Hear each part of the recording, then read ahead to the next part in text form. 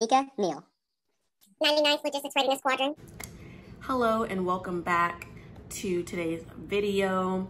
As you can see from the title, I will be discussing my experience from ALS, which is other known as Airman Leadership School. I'm going to be talking about what I learned, what we did, and what I got out of it graduating the course. So jumping right in, like I said, ALS is Airman Leadership School. So once you get promoted to E5, moving on up to Staff Sergeant rank, you are going to be going to this 5 to 6 week course where you learn all the leadership skills, and they give you a lot of resources that you can use once you get airmen under you, and even for yourself if you didn't know. So I was the last virtual class on my base. I'm stationed at Neal, so we were the last class. And the two things we used the most was Zoom, of course, and Canvas. So what Canvas is a site where you can access your homework. You can see the class schedules. You can see the schedule for the whole entire course. You can submit your homework on there. Just a really cool thing. So getting started, about 2 weeks before, I got an email from Airman Leadership School, and they were just saying, hey, to read a couple AFIs and get yourself familiarized with the main ones we use, such as dress and appearance, the core values. And then probably about a week before we started our class, we had a Zoom meeting where we just took roll, and then they just kind of went over what to expect on the first day. And since it was virtual again, we had a quick briefing in the morning, and then we found out what our classes were. And then a couple hours later, we were released to our class with our instructors and our classmates. So the first day, well, I'm just gonna go by weeks. So the first week, it was, especially the first day, it was a lot of introductions. And how we did it, we kind of switched it up. It wasn't like, oh, I'm Sergeant Neal, blah, blah, blah, blah, blah, blah, blah. We were broken up into teams, and then we had to introduce the other person. We asked a lot of questions about them, and then we just presented it to the class. Easy peasy. It was no time limit because a lot of your speeches are going to be timed. And then we also just went deeper into the core values and what it meant to us. And actually, we had to give a background of kind of how the core values tied into what we believe in, and basically your background, just to get to know everybody a lot more. And I want to say that one was timed, and I was probably talking for a long time because once, like at first, everybody's nervous. Like you don't know anybody, so you don't want to go first. You don't want to talk first.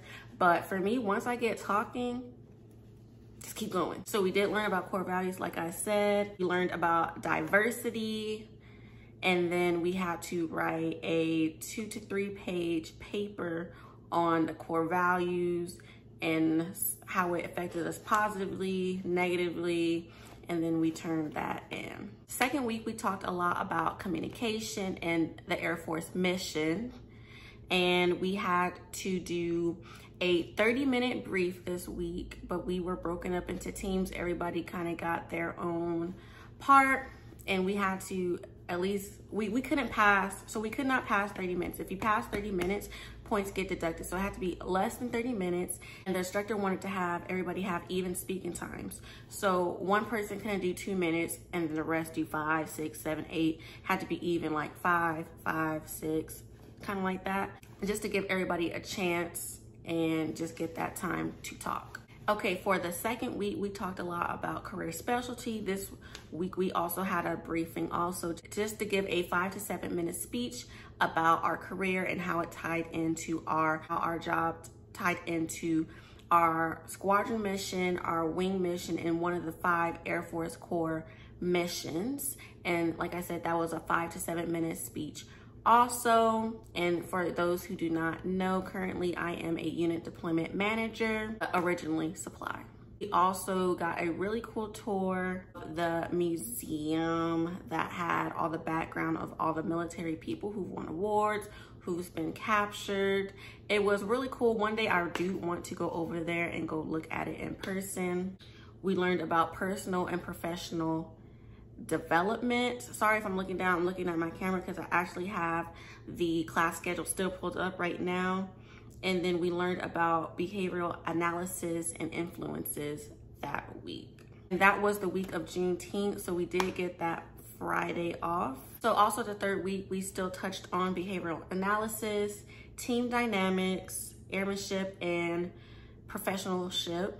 And for this one, we got to pick a person in our military career who felt like embodied warrior ethos, the core values, how it pertained to the job, and how they basically, like, why we chose them to be that person. I chose my supervisor. We also talked about critical thinking, problem solving technique. Although we did not have a briefing this time, there was a lot of talking and breaking it into groups, and we had to create slides and talk about teamwork and such on. So the fourth week was really interesting. We still talked on problem solving. We did emergent leadership issues, which is a big one in the military, as we know. And we talked about negotiating. So our instructor told us about this show called Recreation Park. And it was basically, let's just say you're given a scenario, and it was kind of like dry humor type, but it was actually funny. So we kind of did something like that, to where we had to pitch certain ideas to like this councilman, and we just dressed up, and it was probably the most fun I had in ALS because it was something different. Like, you didn't have no script, you didn't have to memorize anything. You was basically just saying anything that came off on the top of your head. And then week 5, we did our capstone exercise, where we basically broke into groups and we were discussing how we would approach certain texts and emails as a supervisor and how would we respond. And then we presented it to the class and people gave feedback on what they thought. And we also had our graduation practice that day. And then the next day, which was our last day, we had our graduation and then feedback for our instructor and for our peers. So in between those classes and in those weeks, we had PT time where we went to do our personal PT. They had a lot of fitness people come on the screen. It was a little weird, but hey, I still got my workout in, and we did workouts that way. We had a lot of briefings. Legal came by, Military One Source. We talked to a lot of chiefs and got their perspective of just their views on the military and how they handle certain situations. We did a really amazing bullet writing workshop. So last year I had to write my first EPR all by myself, and I did not know what the heck I was doing. I'm thinking it sounded good, and I had somebody else look over it and it was like, yikes.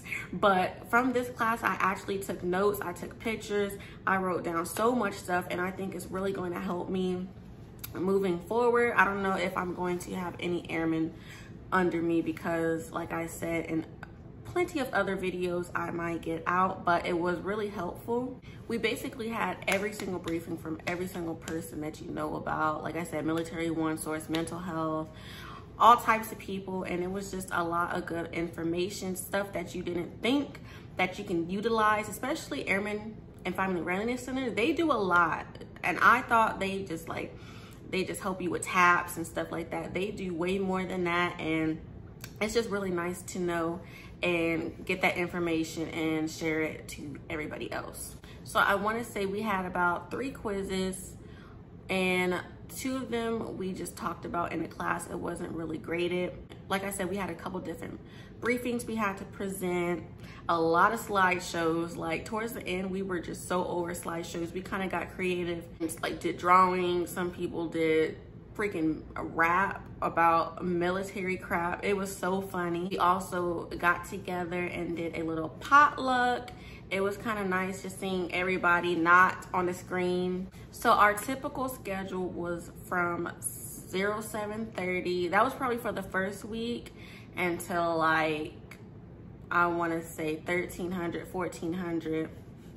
And then we kind of pushed it back to 08, and it would be the same times, just depending on how fast we got through the class. A lot of talking, a lot of participation really does push the class forward. When nobody's talking, everybody's just looking at each other.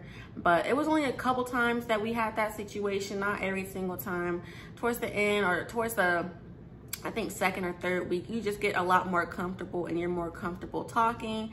For me, I said what I had to say at the moment, and that was it. Like, I know I could have said a lot more, but it's hard when you have 16 other people trying to talk at the same time, and I'm not going to waste my breath and talk over somebody just to get my point across. When it's my time to talk, I'm gonna talk when it's my time to talk, and that's it. So once everything goes back to normal, which is the next ALS class in person, you do have to get your blues ready. I did not have to wear blues, thank you Jesus, but you do have to have your blues ready. I know the regular time for ALS is 07:30 to 15:30.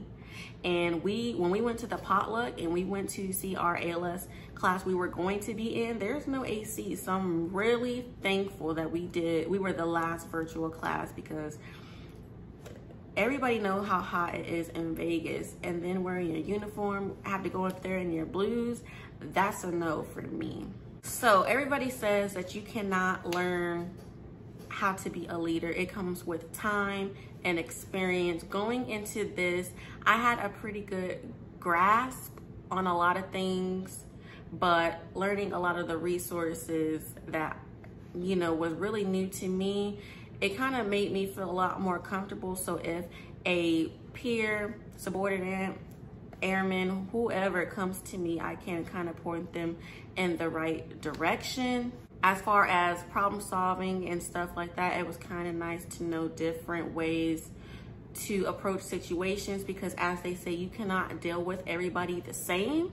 Everybody is different, so you have to find different approaches to that.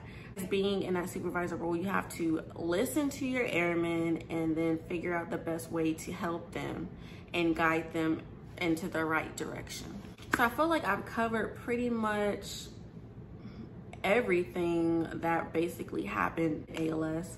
So tips, I would say participate as much as you can. They say basically talk every time you get a chance. Every topic, just say a couple words, throw your point out there.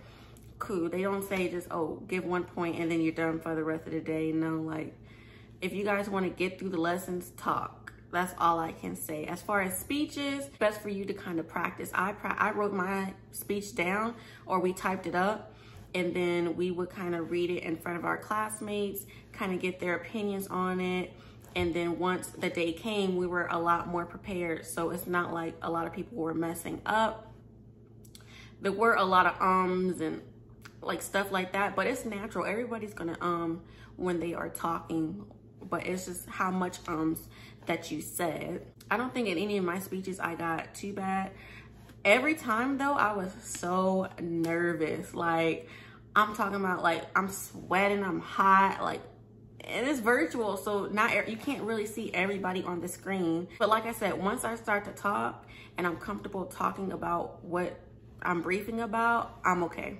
And there was one time I actually went overtime, and a lot of times I cut close to time, but that just comes down to, you know, minimizing your speech and just going at the really important things.